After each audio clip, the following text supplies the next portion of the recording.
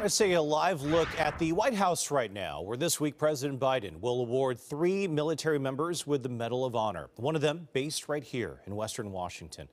This is Master Sergeant Earl Plumley, a Special Forces soldier from JBLM. He fought off Taliban insurgents after a massive attack in Afghanistan in 2013. He says a bullet missed him by inches. Now, sadly, the 2 other soldiers who will be honored were killed in combat. That ceremony, by the way, expected to take place on Thursday.